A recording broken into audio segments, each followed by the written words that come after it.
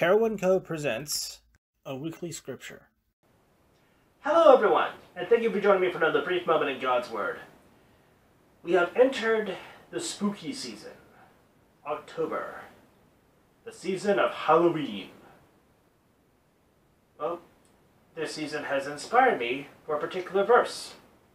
Now, you may have heard the expression, "Beware of false prophets, for they will lead unto more ungodliness." This is actually a misquote. You will not find that verse anywhere in the Bible. It's actually a fusion of two other verses. One verse starts with "Beware of false prophets," and the other one ends, "For they will lead unto more ungodliness." At least I think that's the wording. You'll find out about that next week. As for this week, our verse can be found in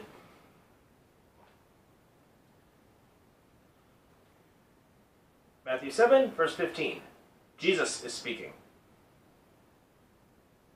"Beware of false prophets, which come to you in sheep's clothing, but inwardly they are ravaging wolves."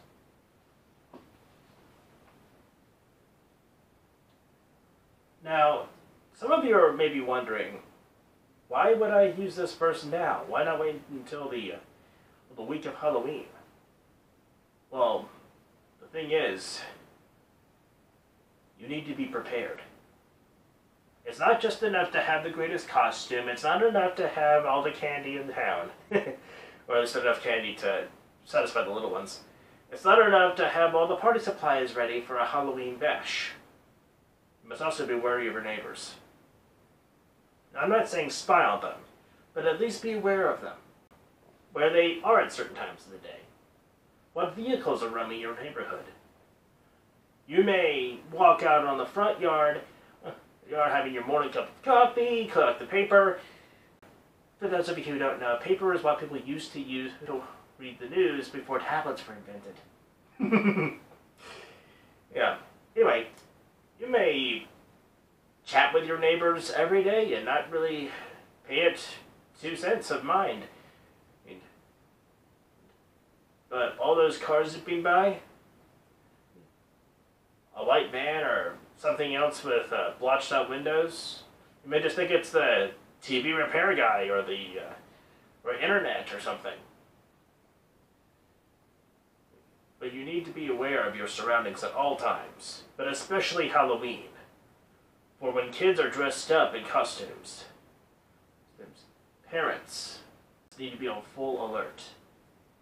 The phrase "stranger danger" doesn't just apply to kids. A wolf in sheep's clothing. Classic phrase. Someone who you think is nice, someone you trust, and then suddenly they stab you in the back. For whatever reason. And Halloween, due to all the candy stops and the Halloween parties, it's the worst time of the year. And mainly because the best trick-or-treating happens at night. While the spooky decorations are lit up so that it can give the kids it's a nice, fun fright. But the problem with the night is, it's also very dark out. So it's very hard to see if you're in a place that doesn't have much lighting. So be aware, parents. Ghosts and goblins aren't the only things that go bump in the night.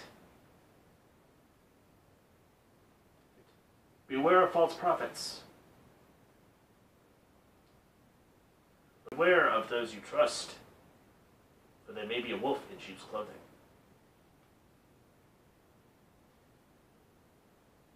Now, since the word prophet is connected to the Bible, many people would automatically refer to it as someone who is just a religious scholar, someone who is well educated in religious texts. But that's not necessarily the case. When the Bible talks about prophets, it's referring to someone who is trustworthy, someone of authority who is well respected. But this may make them believe that they can use the trust that they have gained from adults. Now, I'm not going to go into politics or anything like that. I'm just saying, be wary of your neighbors. Be wary of the places your kids go. Because you may assume that the person in the house is perfectly fine. And they may be. And you may assume your child is smart enough to not wander off the path. But children are easily distracted. Remember that. Well, I got this all got for you today, so until next week, thank you for your time. Ask the Savior to help you, come for strength and keep.